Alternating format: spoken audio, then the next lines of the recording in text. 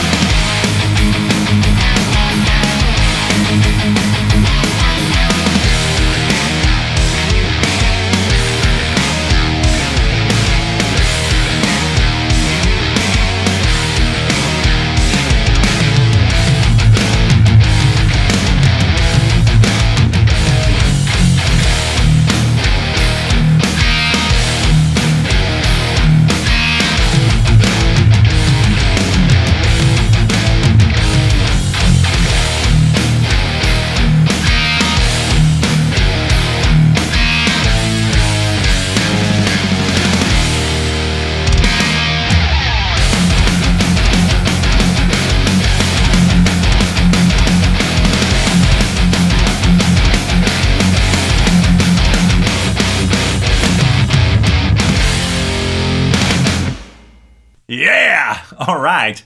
I think that tone turned out really well, and it came out much better than I was expecting, to be honest. So yeah, I definitely wasn't expecting that tone to sound that good. I'm pretty impressed actually at how good this setup sounds. But I'm relieved and glad that it sounds so awesome. Otherwise this video would have sucked, right? But yeah, it really does remind me of that modern Metallica James Hetfield rhythm tone. Really cool. Is it exactly the same? Probably not, but it's definitely close enough with my personal setup that I have here. So I played everything twice. I double tracked the guitars, played one on the right side and the other on the left side. And both tracks are each going through the 2 amplifiers. So that's 2 guitar tracks and 4 amplifiers basically. Now the tones that I created with the individual amplifiers probably don't sound great on their own, but the magic is supposed to happen when you blend them. Together they sound pretty massive, I think. I also did some minor processing on the guitar bus, by the way, but we'll get to that in a minute. First, let's take a listen at the tones of the Mark V 35 alone so you guys can hear how this amplifier sounds by itself. Take a listen.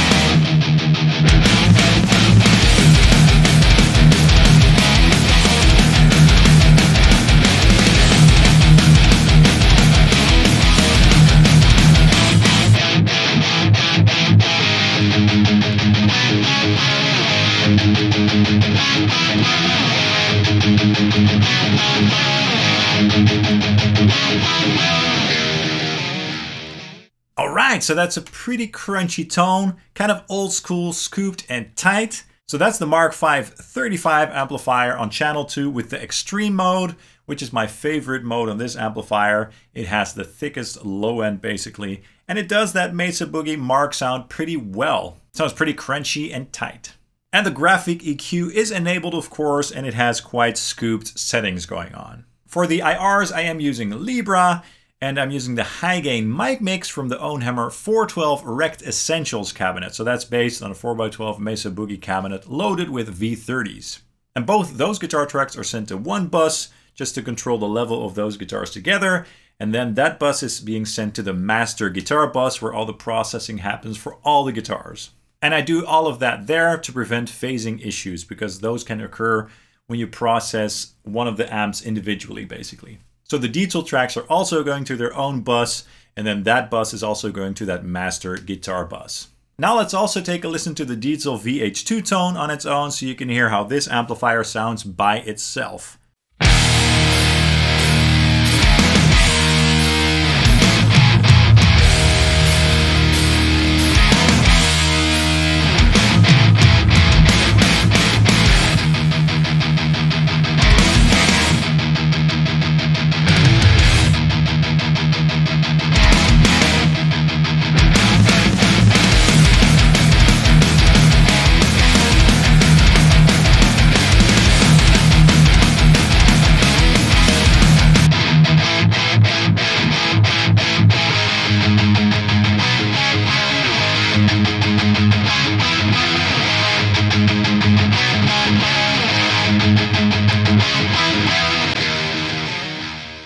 Alright, that was quite a different tone, a bit more fuzzy in character, less tight, less old school, so a bit more modern, a bit more loose as well, nice and hairy, and sort of fuzzy with a very large and extended low end. I really love this amplifier a lot. Now I did check out James's actual VH4 settings. He uses channel 3. Channel 2 on this amplifier should sound very similar to that channel. So with plenty of treble and presence, plenty of low end, and with the mid scooped out a touch. For these IRs, I used a different cabinet. I used the Revolution Trad V30 cabinet, which is based on a Mesa Boogie 4x12 traditional cabinet with V30s. And I used the Forward 1 mic mix for this tone to be precise. So this overall tone has a different flavor than the Mark tone, both in the amplifier itself and the cabinet tone as well. And having those differences should fill out the sound quite nicely. Okay, now let's take a listen to what happens when we blend the amps together.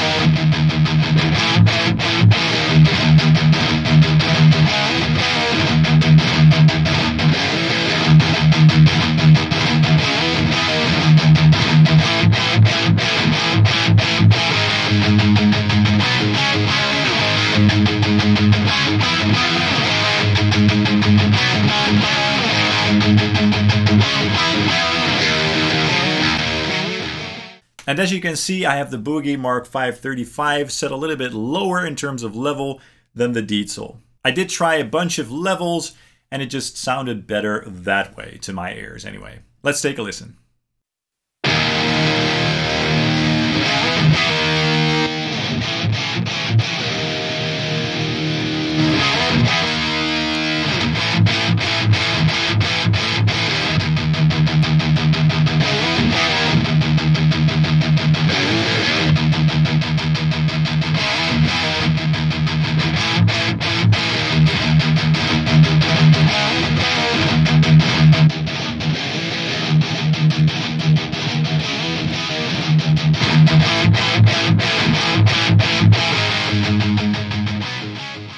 Cool, right? That's a pretty rich sound there. So I did do some post-processing to make the guitars sit in the mix better. And again, I did all the processing on the master guitar bus. So all the guitar tracks, all 4 tracks are being sent to that bus, and that's where the processing happens. So let's do a quick A/B of all the guitar tracks with and without the processing, so you can hear what sort of effects I'm using and what it's adding to the tone. Let's take a listen.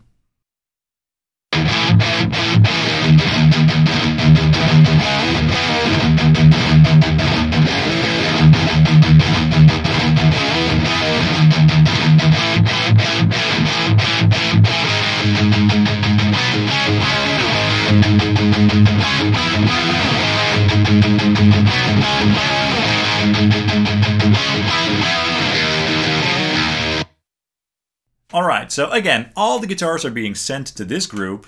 And first of all, I'm cutting a little bit of low mids with the basic channel strip EQ, just to remove a little bit of that woofy and boxy sort of character in the low mids. And then with the Slate digital virtual mix rack, I'm also cutting some more mids, and I'm also doing a low cut just to remove that low end rumble at around 80 Hertz or so.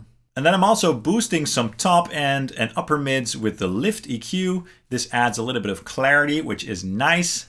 And then I'm also doing a high cut at around 10K or so, just to remove that super top end fizz. Finally, I'm using the Waves F6 EQ, the dynamic EQ, to also tame the low end a little bit on those low end chugs, whenever those frequencies are resonating basically. So this EQ basically kicks in when I'm doing the palm muted notes and when the low end gets a bit exaggerated basically. And this tames this all a little bit. Let's do some quick A/Bs of all the effects.